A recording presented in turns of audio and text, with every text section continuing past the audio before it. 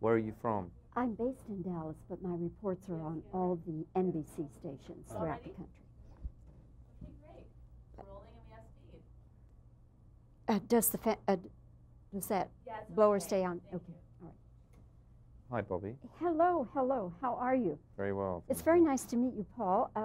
You were just telling me that this is the first time you've ever been through this kind of procedure, and it's the first time, of course, that I'm having the opportunity to talk with you. But I must congratulate you, all of you, on City Slickers 2. That's a very funny movie. Good. I'm glad you enjoyed it.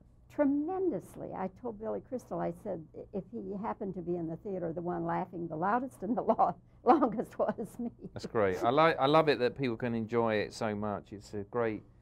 You get a wonderful buzz, especially with a comedy, because that's what you set out to achieve. And you know, when the laughter comes so much and so loud, it's just you think, oh my God, this is just it's a bit of a miracle.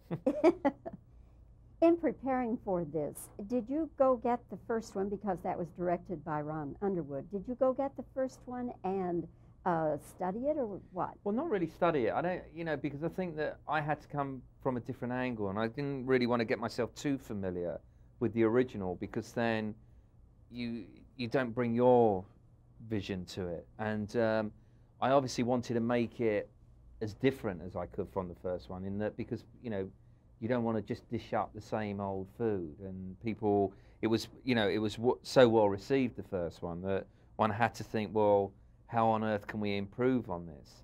And then that starts at script stage, and everyone worked really hard to get the script just right, and the jokes were really sharp, and then it's down to me to give the film a new look, to find locations that look stunning, and then shoot those locations with a view that it is a comedy, but let's make it look as beautiful and as polished as we possibly can.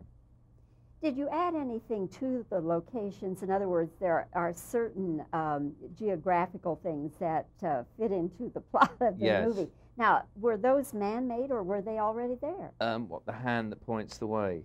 That's a little trade secret, but you see all the red rocks?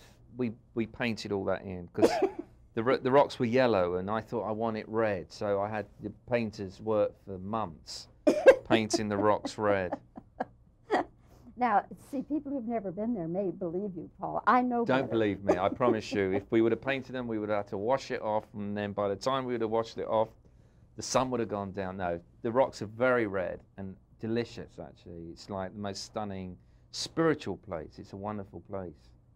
And there's been so many famous movies made there as well, that you feel that you're following in some on hallowed ground, you know, following in the footsteps of some pretty wonderful actors and wonderful directors. Was the stampede the most difficult scene for you as the director? I think so, yeah. I think that it was the most time consuming, and you know, with a scene like that, you know, you obviously have second unit who are doing a lot of the things, the difficult things for you, but then the most difficult thing is working with the actors amongst that danger, and Billy would insist on doing all his own stunts, so we had to be extra careful, you know, shooting around with the horses and whatever. And Billy rode incredibly well. I mean, he was very confident, and you know, it was. I think it must have taken about 2.5 weeks to shoot, and you know, and there's must be about 500 cuts, I think, in the sequence. And how many animals altogether? There were 350 horses when we started, and 350 when we finished. We didn't hurt one horse, which was great.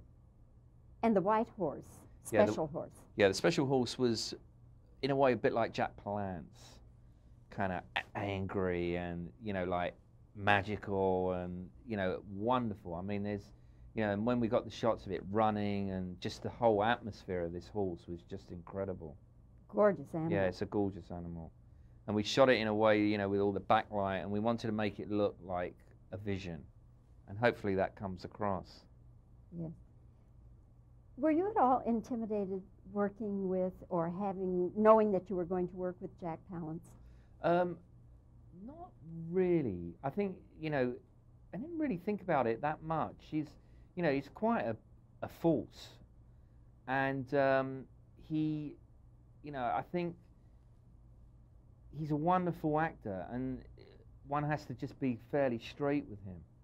and approach him in a certain way, and I think he responds. And he's a joker, you know. And it's sometimes, you know, like maybe 4 days out of 5 he'll be joking, and the 5th day he's being serious. But it's quite nice not to know where you stand with people. I think it makes life a lot more exciting.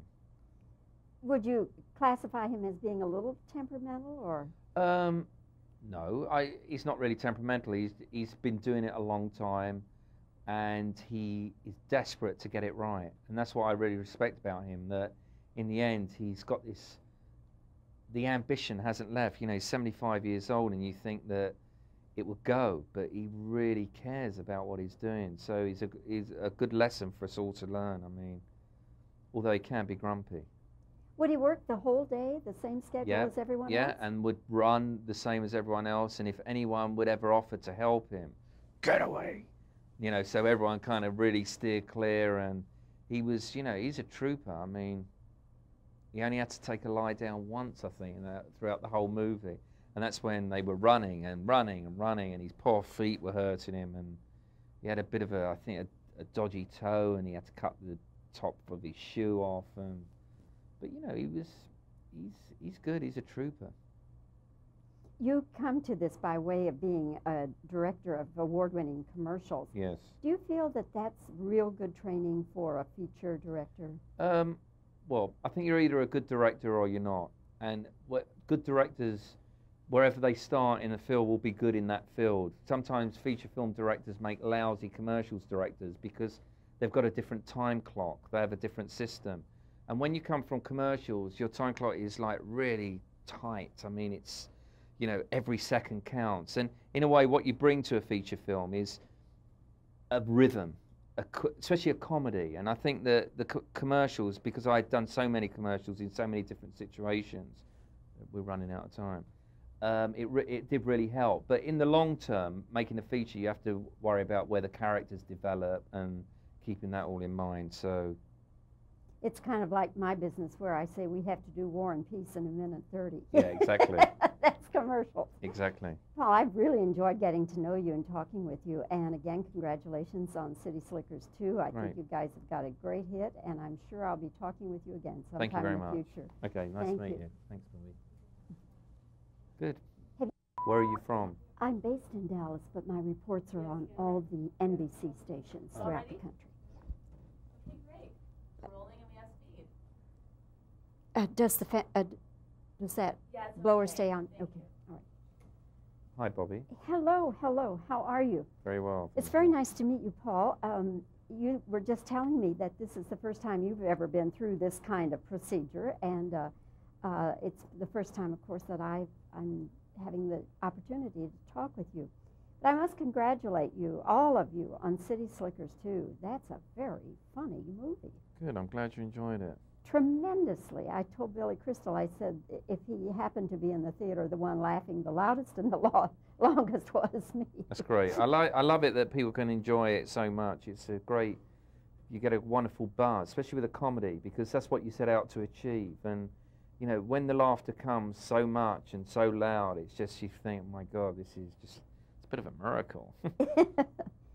In preparing for this, did you go get the first one, because that was directed by Ron Underwood? Did you go get the first one and study it, or what? Well, not really study it. I don't, you know, because I think that I had to come from a different angle, and I didn't really want to get myself too familiar with the original, because then you don't bring your vision to it. And I obviously wanted to make it as different as I could from the first one, in that, because, you know, you don't want to just dish up the same old food. And people, it was, you know, it was so well received, the first one, that one had to think, well, how on earth can we improve on this? And then that starts at script stage, and everyone worked really hard to get the script just right, and the jokes were really sharp. And then it's down to me to give the film a new look, to find locations that look stunning, and then shoot those locations with a view that it is a comedy, but let's make it look as beautiful and as polished as we possibly can. Did you add anything to the locations? In other words, there are certain geographical things that fit into the plot of the movie. Now, were those man-made or were they already there? What, the hand that points the way? That's a little trade secret, but all you see all the red rocks? We painted all that in, because the rocks were yellow, and I thought I want it red, so I had the painters work for months painting the rocks red. Now, see, people who've never been there may believe you, Paul. I know better. Don't believe me, I promise you. If we would have painted them, we would have had to wash it off, and then by the time we would have washed it off, the sun would have gone down. No, the rocks are very red and delicious, actually. It's like the most stunning spiritual place. It's a wonderful place. And there's been so many famous movies made there as well that you feel that you're following in some on hallowed ground, you know, following in the footsteps of some pretty wonderful actors and wonderful directors. Was the Stampede the most difficult scene for you as the director? I think so, yeah. I think that it was the most time-consuming, and, you know, with a scene like that, you know, you obviously have a second unit who are doing a lot of the things, the difficult things for you, but then the most difficult thing is working with the actors amongst that danger, and Billy would insist on doing all his own stunts, so we had to be extra careful, you know, shooting around with the horses and whatever. And Billy rode incredibly well. I mean, he was very confident, and, you know, I think it must have taken about 2.5 weeks to shoot, and, you know, and there must be about 500 cuts, I think, in the sequence. And how many animals altogether? There were 350 horses when we started and 350 when we finished. We didn't hurt one horse, which was great. And the white horse, special horse. Yeah, the special horse was, in a way, a bit like Jack Palance, kind of angry and, you know, like magical and, you know, wonderful. I mean, you know, and when we got the shots of it running and just the whole atmosphere of this horse was just incredible. Gorgeous animal. Yeah, it's a gorgeous animal. And we shot it in a way, you know, with all the backlight, and we wanted to make it look like a vision. And hopefully that comes across. Yes. Were you at all intimidated working with or knowing that you were going to work with Jack Palance? Not really. I think, you know, I didn't really think about it that much. He's quite a force. And he, you know, I think he's a wonderful actor, and one has to just be fairly straight with him and approach him in a certain way, and I think he responds. And he's a joker, you know, and it's sometimes, you know, like maybe 4 days out of 5 he'll be joking, and the 5th day he's being serious. But it's quite nice not to know where you stand with people. I think it makes life a lot more exciting. Would you classify him as being a little temperamental, or? No, he's not really temperamental. He's been doing it a long time, and he is desperate to get it right. And that's what I really respect about him, that in the end he's got the ambition hasn't left. You know, he's 75 years old, and you think that it will go, but he really cares about what he's doing. So he's a good lesson for us all to learn. I mean, although he can be grumpy. Would he work the whole day, the same schedule as everyone else? Yeah, and would run the same as everyone else, and if anyone would ever offer to help him, get away! You know, so everyone kind of really steered clear, and he was, you know, he's a trooper. I mean, he only had to take a lie down once, I think, throughout the whole movie. And that's when they were running and running and running, and his poor feet were hurting him, and he had a bit of a dodgy toe, and he had to cut the top of his shoe off, and... But, you know, he's good. He's a trooper. You come to this by way of being a director of award-winning commercials. Yes. Do you feel that that's real good training for a feature director? Well, I think you're either a good director or you're not. And good directors, wherever they start in a field, will be good in that field. Sometimes feature film directors make lousy commercials directors because they've got a different time clock. They have a different system. And when you come from commercials, your time clock is like really tight. I mean, it's, you know, every second counts. And in a way, what you bring to a feature film is a rhythm, especially a comedy. And I think that the commercials, because I'd done so many commercials in so many different situations, we're running out of time, it did really help. But in the long term, making a feature, you have to worry about where the characters develop and keeping that all in mind. So. It's kind of like my business where I say we have to do War and Peace in a minute 30. Yeah, exactly. That's commercial. Exactly. Well, I've really enjoyed getting to know you and talking with you. And again, congratulations on City Slickers 2. I think you guys have got a great hit, and I'm sure I'll be talking with you again Thank you sometime very in the much. future. Okay, nice Thank to meet you. you. Thanks, Bobbie. Good.